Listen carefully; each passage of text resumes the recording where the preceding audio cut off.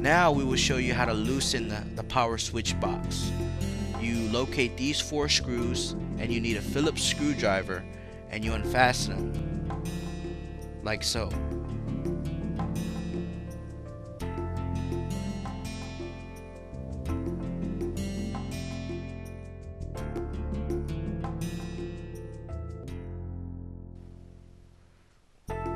Now this is how the chair looks when all the wires are disconnected. We will now remove the backrest cover on the chair. There are 6 screws you need to locate, 2 at the bottom, 2 in the middle,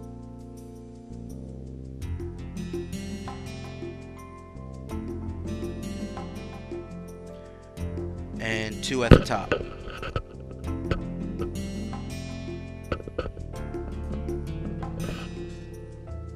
Completely unfasten these screws to remove the backrest cover.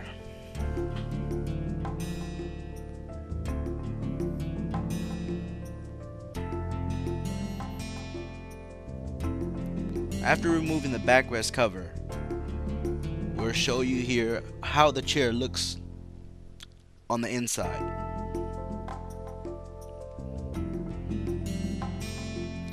This is the cover for the motherboard.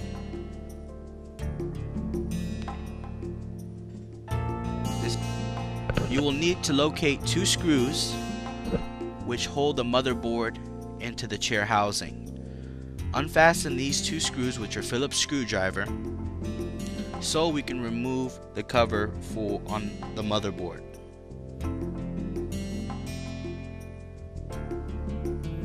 Recommended is a magnetic tip Phillips screwdriver for this job here.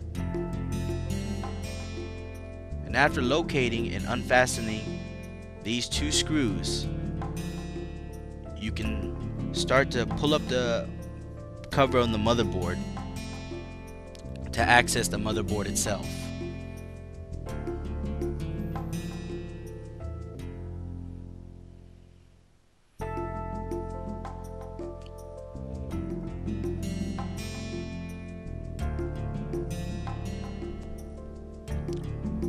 Be careful when removing the motherboard cover.